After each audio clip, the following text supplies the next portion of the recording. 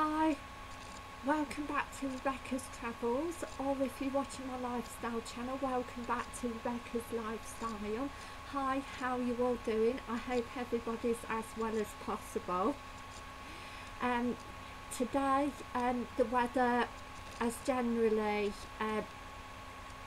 been good in North West Leicestershire, sunny in the morning, raining a bit in the afternoon, but generally okay.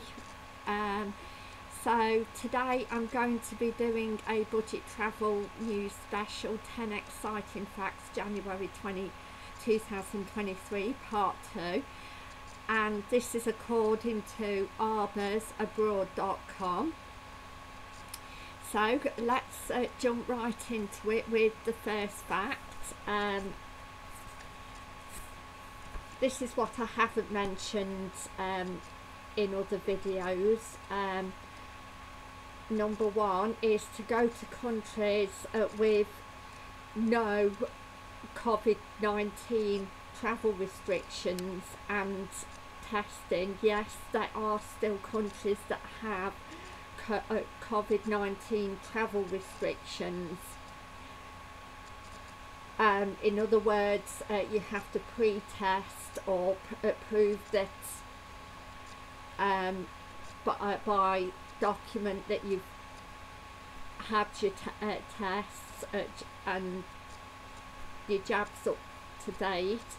In Japan, it's only recently opened its borders to tourism, and some countries are still completely closed, unfortunately, around the world. And again, but again, it's all about reading up on your choice of country that you want to visit, and what, if any, travel restrictions are before you go or before you book. Number two, you can look for deals such as happy hour and discount drinks at local corner stores. Also in some hotels you can look out for happy hour and discount drinks as well, especially if you go with coach travel companies. Sometimes the hotel and the tour package offers free or discounted drinks. Number three, eat where locals eat. As you're walking around the city, town or village, etc., pay attention to where or when the locals are eating out. This will give you an idea into their normal eating patterns in the place where you're visiting, but also is typically a good way if you want to explore a place, and you can also tell if a place is good or not. Some restaurants remain open only for tourists, again making it a higher price, and again food quality diminished, or you could pay exactly the same, have exactly the same food at one place as another, but one place will be more expensive than the other, etc. And also number four, you can make your own tours, do DIY, do it yourself, or you can get it cheaper if you're, say, disabled maybe, or a pensioner, or you're booking a large group of people travelling. and walk where you can. The more often by walking you can find hidden gems, and the best restaurants and cafes to go to by walking around and exploring a place rather than just jumping in to the nearest restaurant to your hotel or apartment or accommodation, etc. And number 6, take local transportation when you can't walk to a place, either the underground, local buses or trains, etc.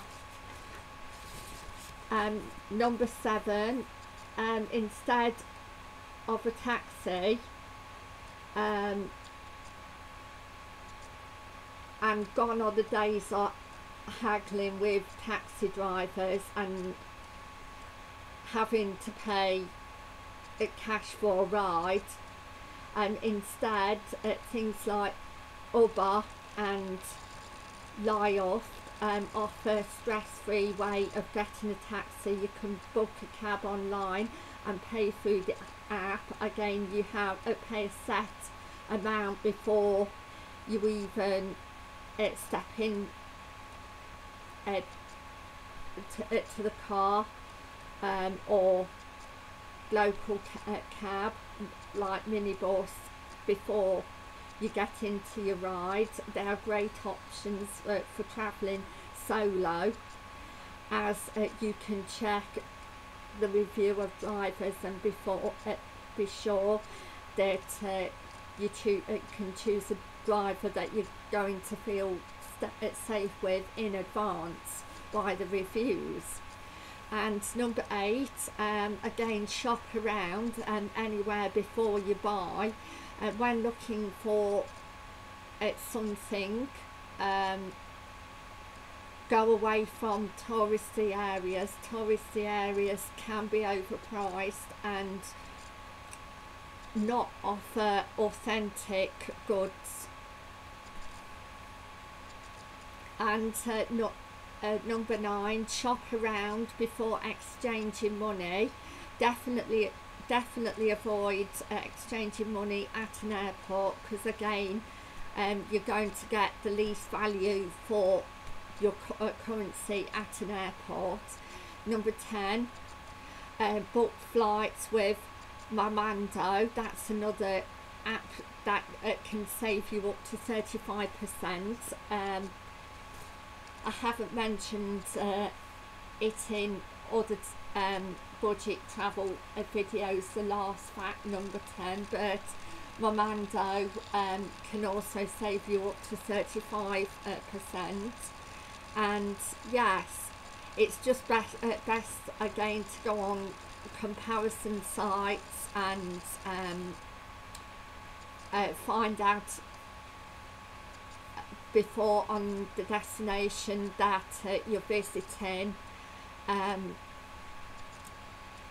before you actually book anywhere. So I would like to say thank you for watching. I'm going to be going to Loughborough tomorrow, which is in Charnwood in Leicestershire. It's a university town, and I'm going to be doing the Queen's Gardens Park there, a footage video. So I'm going to upload it on Friday, and I would like to say thank you for watching, and I'll see you on Friday. And thank you, and bye for now. Thank you, bye.